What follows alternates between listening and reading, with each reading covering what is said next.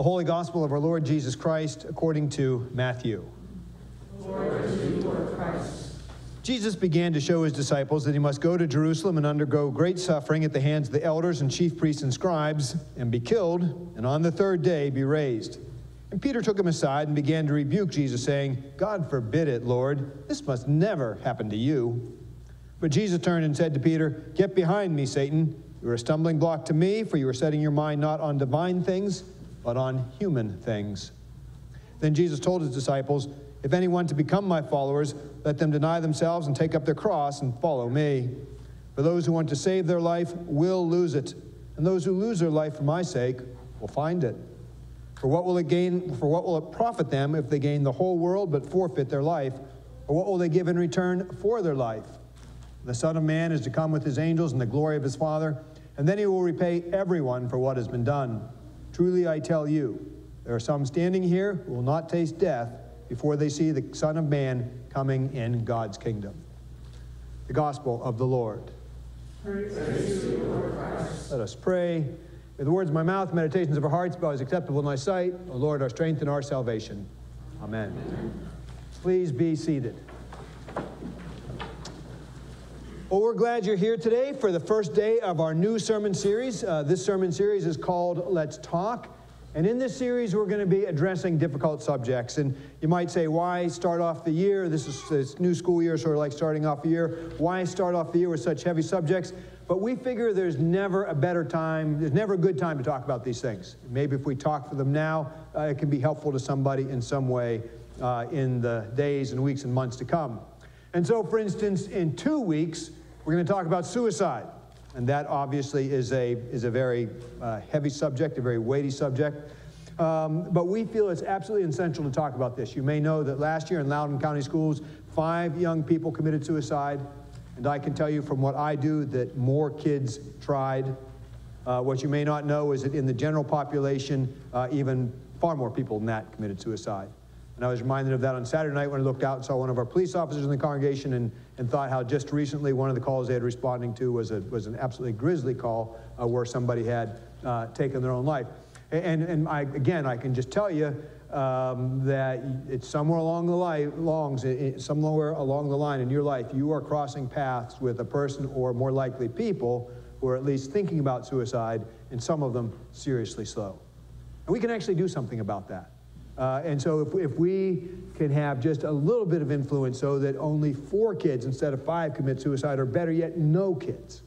If we can help one person who's struggling with suicide begin to come to grips with that, then we figure it's worth taking 20 minutes on a Sunday morning to do that, right? So our hope is that you will be here yourself because again, we think we can do something about that. We think we can help everybody with that. And our help is not only that you will be here, we actually hope you'll ask all your friends to be here. Doesn't matter whether they believe in God or not. What really matters is if they believe in people or not. And if they believe in people and they want to be helpful, then they need to be here for what we have to say that Sunday morning. And I think this sermon is a lot like that one, because we're going to talk about hate this morning, and hate's not a pleasant subject. We've been talking about this sermon at some length in our home, and my wife jokingly said when we were talking about hate, she said, oh, I'm not coming to that. I mean, who wants to hear about that? And that was, and again, she was joking, but that was actually the response we sort of thought people might have and expected people to have. And so we're glad you're here because we think these are things that we hope people will not avoid, but that they will address. And if we can take the next 45 minutes and talk about hate, if we can take the next 20 minutes and talk about hate, if we can take the next 20 minutes and talk about hate in such a way that even one person will make a choice just to be a little less hateful in the year to come, that's worth the next 20 minutes, isn't it? So thank you for being here for that. Let's dive in. We've got a lot to say. In today's gospel, Jesus actually addresses hate. He does it. It's in the background. It's covert, not overt. But much of the dynamics in this gospel, much of what they're circling around, actually has to do with hate. Just last week, Peter said to Jesus, "You are the Christ," and Jesus said to Peter, he said, "Peter, you're right. You are the rock on which I'll build this church." And this week, Jesus says, I'm the Christ, as you said last week, and that means I need to go to Jerusalem, suffer greatly, be killed, and then after that be resurrected. And Peter says, oh, no way, you can't do that, Jesus. And then Jesus, making a play on words, showing that he did, in fact, have a sense of humor, says, Peter, get behind me, Satan. You're a stumbling block. Last week, the stone on which you build the church. This week, the stone that causes people to stumble. And the problem is what Peter wanted from Jesus. The problem was that the reason that Peter said, Jesus, you can't do this, is what he wanted from Jesus. And what he wanted from Jesus was to provide a military solution or a political solution to the problem of their day. And so the problem, as a Jew living in an occupied state, was that they experienced Rome very much as a hate group. In every sense of the word. I mean, they were racially profiled.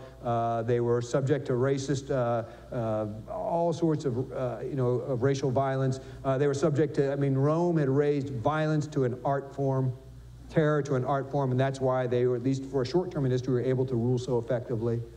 They abused people, they raped people, they terror. You name it. So Peter expects Jesus, through sheer military might, through sheer political violence, to eradicate Rome, to remove Rome from the face of the earth and so usher in the kingdom of God. And it's surprising to Peter that Jesus does not choose to do so. In fact, what Jesus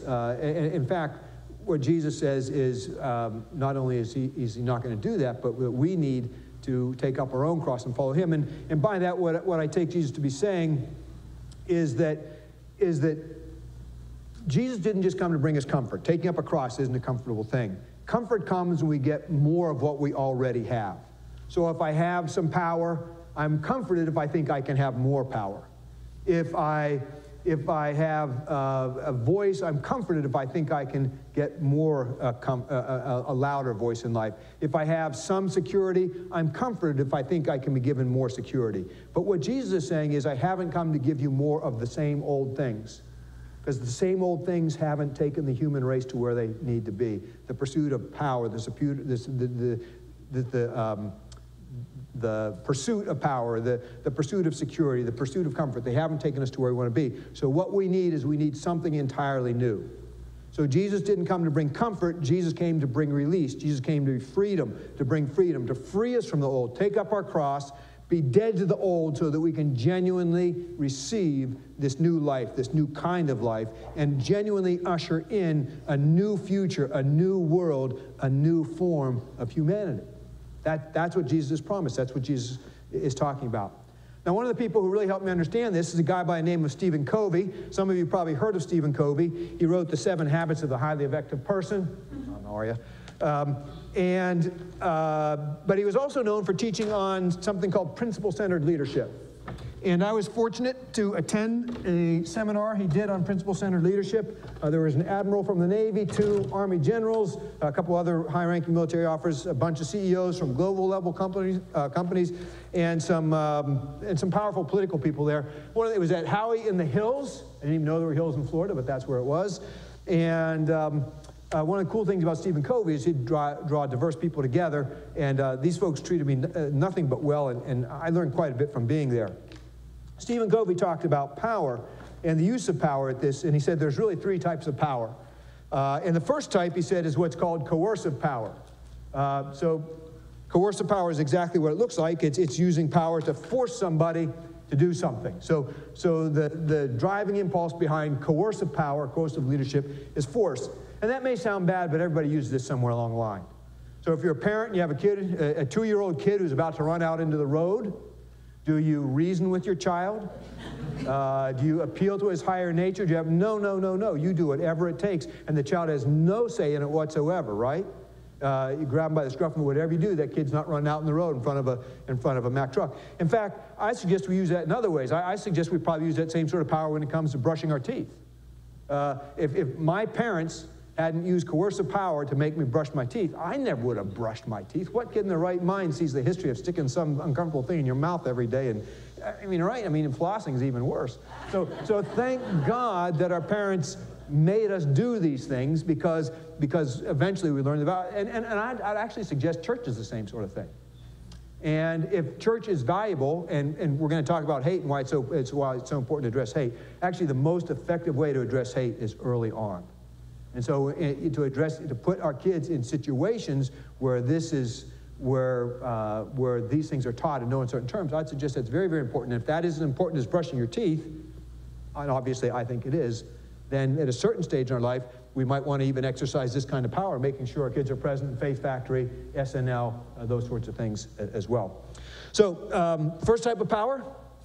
Second type of power is utility power. This is power that is exercised through providing benefits and rewards, carrots and sticks. And Stephen Covey suggested that this is really the way most power on the earth is used. Sometimes we do this, sometimes we have to do this. In a fallen world, sometimes this is the only way we get to where we want to go. But this is where most power happens. And this is where if you do what I want you to do, I'll provide some benefit to you. And if I do what you want me to do, you'll provide some benefit to me, so we all do what we're supposed to do, and everybody gets along happily ever after. Now, Stephen Covey said both these types of power, though they're how the world runs, he said both of them are flawed. He said because they're like this. If this is one form of behavior, and if we want to eradicate this form of behavior in our business, in the military, in our society, in wherever it may be, if there's a form of behavior, we can remove that type of behavior by applying force.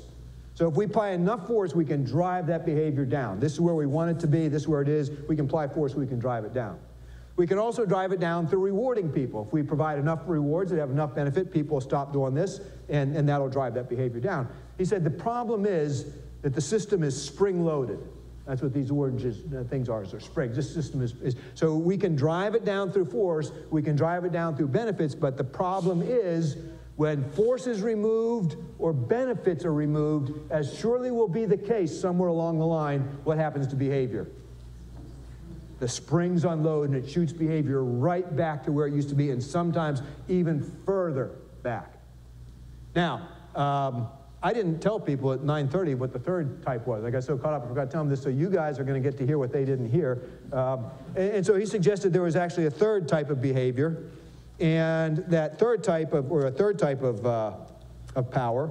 And he said the third type of power and the third type of leadership is a type of leadership that uses it, is actually principle-centered power. So the third one was principle-centered power. And principle-centered power is driven by shared vision, by shared values. It's coming from inside. Nobody's forcing it in any way, shape, or any shape or form. We're all joining together in a shared vision of what we think the future should be, and therefore we're all willingly and in fact enthusiastically participating together in creating that future. And so what this system does is, if you have these two things, behaviors here, and you got the springs in between, what this system does is behavior's here and wants to go here, it just eradicates the springs. And so this behavior collapses on its own accord. Nobody's forcing it, we're choosing to make that happen. And this is, I think, in essence, what Jesus is talking about in today's gospel. What he's saying is this old way of doing things, this way that we showed in these first two pages, collapsing this, but the springs unloading, that's what we've always seen in the world. He said, but what we need is a new way of approaching life together, a new way that doesn't apply force, that doesn't apply utility, but through the use of love, through sharing God's love, takes the springs out altogether by giving God access to people's hearts. God then changes people's hearts, and then we create this shared future together. That, I think, is what Jesus is talking about. Another person who talked about this in recent times, again, who helped me a great deal in thinking about this, is Martin Luther King Jr. And Martin Luther King Jr., in a sermon on hate, which I frankly was just tempted to read to you today, because I can't really do any better than that, and which we will post both to our Facebook site and to our website so that you can read during this week. And I hope everybody will read it. You know, it'll take you 10 minutes to read, but it's well worth the read. It's an absolutely brilliant sermon. But Martin Luther King, in this sermon, he used the image of driving down the road, and it was actually an experience that he and his brother A.D. had, and they were driving to Chattanooga one night, and all the oncoming traffic was refusing to dim their lights. So it just was, everybody had their high beams on. And you know how frustrating that can be. And so Martin Luther King's brother got frustrated, and he said, doggone it, I'm just going to put my lights on high, and I'm just going to leave them on high, and I'm going to blind everybody. And Martin Luther King Jr. said, oh, no, you can't do that. Because if everybody's blind, what good does that do? He said, somebody's got to have the sense to dim their lights. And I love that analogy. I love that analogy because it says the problem in the world isn't darkness. I mean, obviously, darkness is a problem, but Martin Luther King, faced with all this darkness, he says the problem is all the people who want to let their light shine. All the people think, I'm right. I've got the truth. My way is the only way. And so it's all these people who are approaching it through letting their light shine, but lying in such a way that they just want to overpower everybody else, blind everybody else. All that does is produce a bunch of blind people, and all that will ultimately do is lead to destruction. And Martin Luther King Jr. says, actually, if you look at the history of the human race, it's the history of nations refusing to dim their lights, trying to outshine other people, and they've all come to destruction. He says, we've got to learn another way. In fact, the way he says it quite literally, he says, is we need to realize that force only begets force. That was page 1. That's the spring-loaded system. That hate only begets hate. That was page 1, the spring-loaded system. That toughness only begets toughness. And it creates a descending spiral that will only end in the destruction of all. Somebody, he says, has to have the sense. Somebody has to have the moral conviction to dim their lights. And that's this, friends. That's this. And so what we want to say today in no uncertain terms, and we do want to say this in no uncertain terms, because I don't know that we say this often enough with no ambiguity, is that we want to say that hating another person or hating another group of people is always wrong. Flat out, categorically wrong. Meeting hate with hate, meeting violence with violence, that meeting force with force, will ultimately only keep the system going. It only creates more of the old, only keeps the old going. It might be a temporary solution, sometimes even a necessary temporary solution. But all it will do is perpetuate the system. It'll be like whack-a-mole. You might kill it here, but it's just going to pop up here. Because those forces, you haven't addressed the system, you've just addressed the symptoms. The system is alive and well and actually growing stronger. And so we just want to say, and this is picked up in the epistle, when in the epistle, Paul says, hate what is evil. And this is the only place in the whole Bible that this particular Greek word is used. Other places where the word hate is used, probably a different English word should be used. It's talking comparatively. It's not talking absolutely. This is the only place in the whole Bible this word is used. And this really does mean hate. And this word means, and what does he say? Hate what is evil, not hate who is evil. And they go on, I hope you'll take this home and read it, put it on your dresser, read it in the morning, take your bulletin home, read this. He goes on to say that we need to bless those who persecute us, outdo one another in showing honor to everybody, and don't overcome evil with evil. That's page 1, that's old system, but overcome evil with good. And that's what we're talking about here.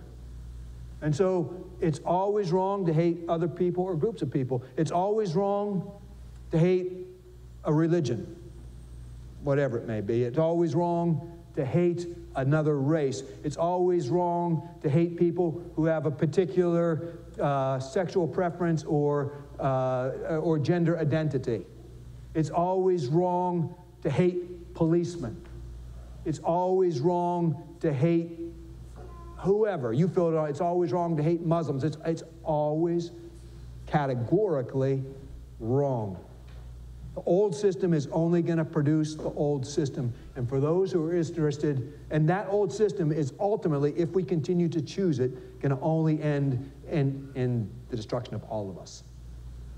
And if we want to choose that better way, if we want our vision to align with God's vision, if we want to create a new future for humanity, then we've got to choose to love instead.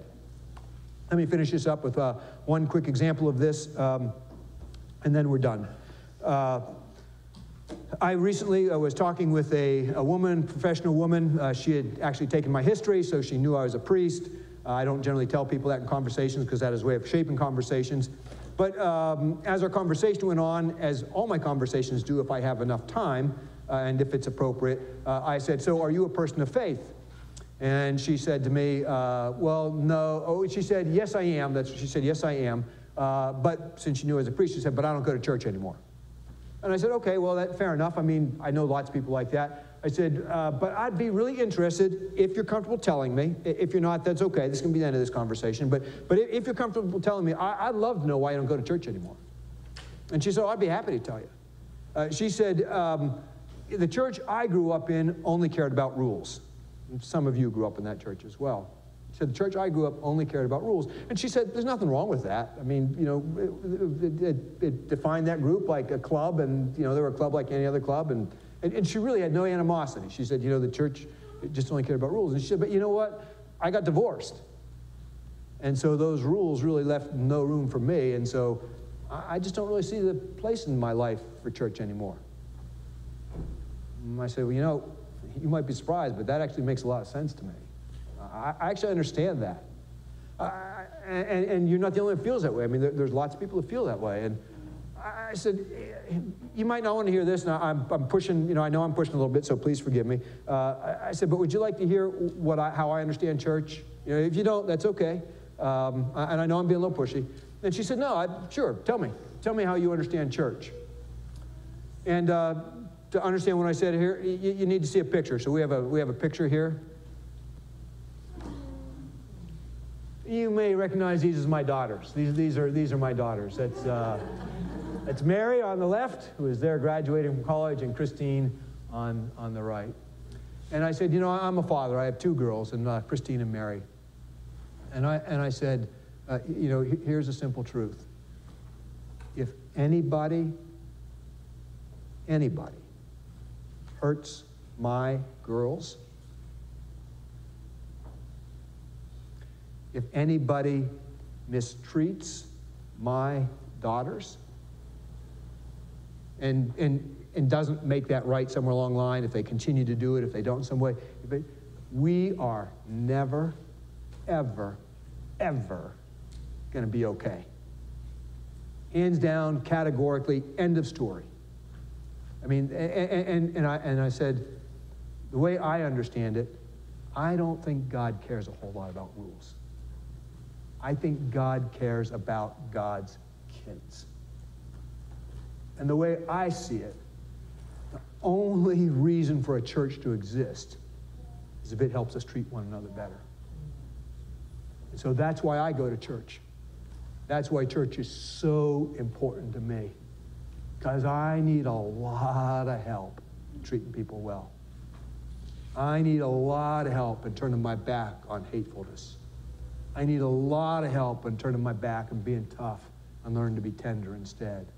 I need a lot of help, and that's why I go to church. That's why church exists. That's what church is all about, is God saying, you know what? You can sing, you know, you can recite liturgy till you're blue in the face. You can sing hymns at the top of your lungs. You can put $1 million in the offering plate. But you mistreat my children, we are never, ever, ever going to be okay. So the way we get right with God is we get right with each other. Martin Luther King Jr. concludes his sermon by saying, Jesus walked the hills of Palestine, and he saw Rome and all its glory and all its terror. And he looked at Rome and he said, I refuse to use that method. Rome with all its resources, Jesus with all the resources of heaven, which made the resources of Rome pale in comparison. I refuse to use that method to use the world. He said to Rome, I love you. And I would rather die than hate you. And Jesus did. And Martin Luther King Jr. looked at the world and all the people who were so hurting him and hurting his people. And he was so tempted to use the same methods back that they used with him. And he said, following his Lord Jesus, I will not use that method. He said this quite literally. He said, I love you, and I would rather die than hate you. And he did. But those two people, Jesus the Christ and Martin Luther King Jr., have changed the world like nobody before or after them ever has. So my prayer this morning is that we would be equally committed to standing against hate and standing for love. That we too would be equally dedicated to treating God's children right. That we too would say, I'm not going to choose the methods of this world. I love you. Absolutely everybody. Even those people that are so hard, and especially those people it's hard to say to. I love you. And I would rather die than mistreat or hate you. Amen.